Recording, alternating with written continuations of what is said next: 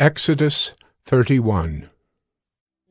The Lord said to Moses, See, I have called by name Bezalel the son of Uri, son of Hur, of the tribe of Judah, and I have filled him with the Spirit of God, with ability and intelligence, with knowledge in all craftsmanship, to devise artistic designs, to work in gold, silver, and bronze, in cutting stones for setting, and in carving wood to work in every craft. And behold, I have appointed with him Oholiab, the son of Ahisamach, of the tribe of Dan. And I have given to all able men ability, that they may make all that I have commanded you.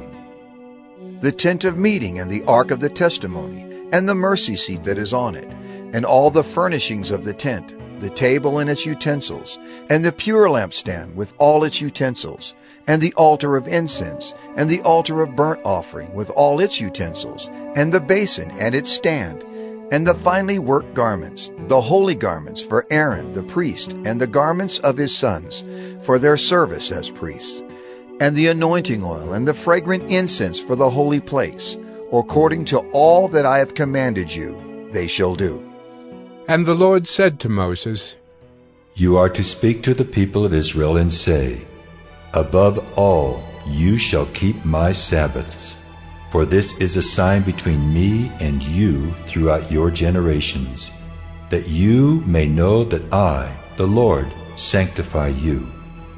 You shall keep the Sabbath, because it is holy for you.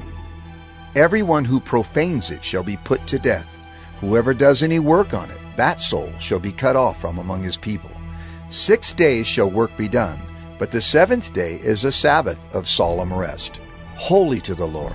Whoever does any work on the Sabbath day shall be put to death. Therefore the people of Israel shall keep the Sabbath, observing the Sabbath throughout their generations as a covenant forever.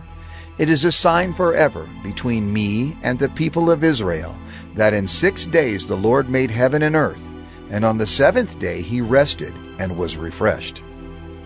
And he gave to Moses, when he had finished speaking with him on Mount Sinai, the 2 tablets of the testimony, tablets of stone, written with the finger of God.